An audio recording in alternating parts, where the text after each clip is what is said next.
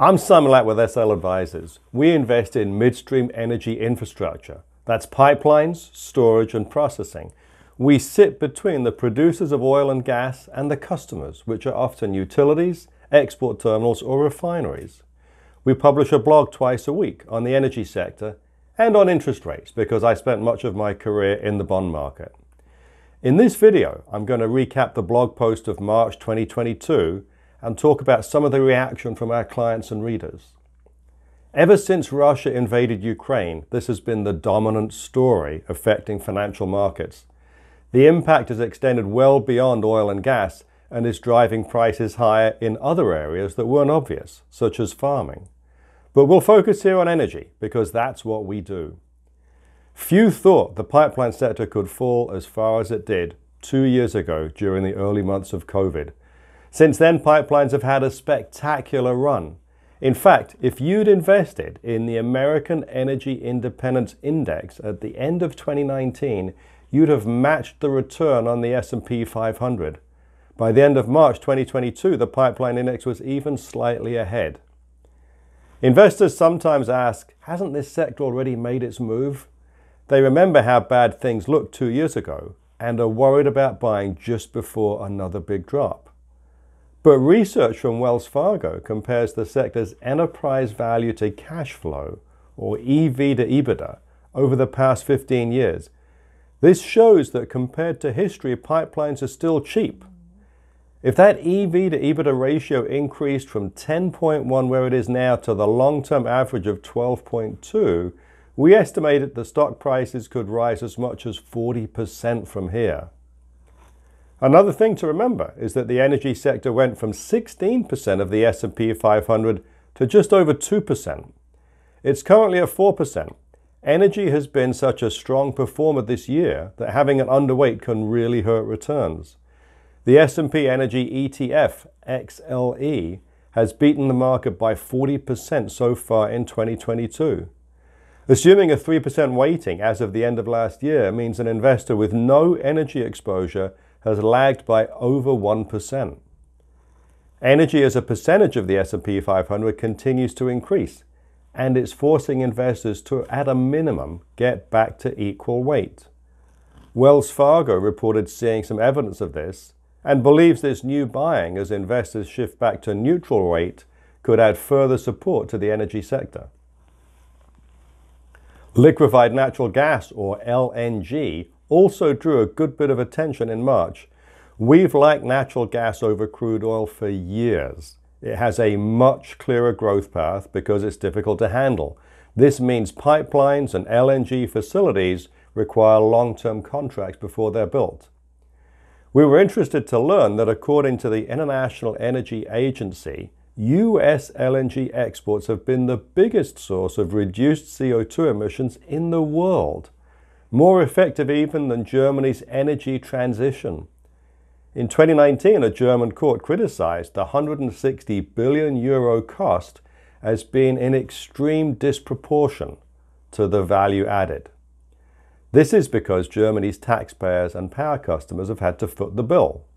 Meanwhile, US LNG exports have achieved more good for the planet without requiring huge subsidies from the federal government. This is because they usually displace coal, which cuts CO2 emissions in half and also greatly reduces local pollution.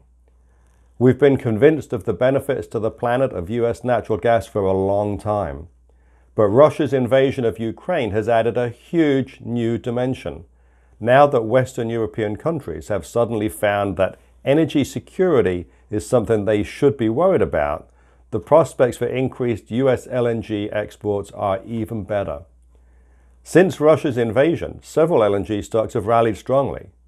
Most investors have heard of Cheniere, the leading exporter of US LNG, but there are quite a few other companies with plans to export LNG. We had the good fortune to chat with Michael Mott in March. He heads Next Carbon Solutions, a division of NextDecade that's focused on eliminating 90% of the CO2 involved in producing natural gas and converting it into LNG. They call this net zero LNG because they plan to capture almost all the emissions involved before shipping it off to the customer. Next decade needs to sign up enough buyers with long-term commitments that they can raise the necessary financing to move ahead with building their Rio Grande facility. These projects always take a long time, and there will be opposition from environmentalists, so they still have some hurdles to clear. I can sympathize with people who don't want to see an industrial facility built in a place they love. But if we're going to lower emissions around the world, natural gas is going to be needed in a big way. It's hard to be against LNG development and still claim to be worried about climate change. We're not going to run the world on solar panels and windmills, and unfortunately, too many environmental extremists are opposed to everything else, including nuclear power. By coincidence, the day after we chatted with the company, they announced a 20-year deal with a big Chinese utility. We had thought that the natural buyers would be European because they're more concerned about emissions than most Asian countries, and we still expect that to be the case. But it was a nice surprise to see the news and the way that and other LNG stocks have performed. Germany, more than any other West European country, committed a huge mistake in relying so heavily on Russia for their energy. Now they've realized it, and this represents a big opportunity for US exporters to help Europeans gain more control over supplies. Finally, I want to talk about the Federal Reserve. There's always something to say about them. The Fed is getting lots of criticism from people like Larry Summers and Bill Dudley, former head of the New York Fed and someone I've played golf with from time to time. Both are very critical of the Fed for letting inflation get so out of control. On this topic, the Fed's an easy target. The futures market now expects that they'll have to raise short-term rates to 3% to get inflation lower. That may not be enough. The Federal Open Market Committee makes projections over the next few years for GDP, unemployment, inflation, and short-term rates. Larry Summers thinks they're being too optimistic, and you can see it on the dots on this chart. The Fed doesn't expect to have to raise rates that much to reduce inflation. Bill Dudley criticizes them for being too reactive.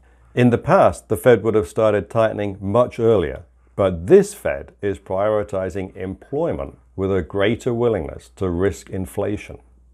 In that sense, by their own metric, the Fed has been successful because their policies have helped make sure that everyone who wants a job has one. Now they've started to raise rates, but once the economy begins to slow and see the unemployment rate start to pick up, they're going to be very uncomfortable. Personally, I'm skeptical that they're willing to go far enough to cause much of an economic slowdown in pursuit of lower inflation. They may overdo it and cause a recession anyway, but I think they'll regard that as a bigger mistake than previous Fed boards would, with their dual mandate equally weighted between full employment and stable prices. That's how it used to work. The Fed has become part of the market story. Russia's invasion has made a bad inflation situation worse. The Fed will have no shortage of critics and will be a rich source of blog posts in the months ahead. If you read our blog regularly, I hope you enjoy it. And if you haven't seen it yet, I hope this video will persuade you to take a look. We always love to hear from you, so if you have any comments or blog ideas, let me know. To find out more about what we're thinking, visit our website, sl-advisors.com. I'm Simon Lack with SL Advisors. Thank you for watching this video.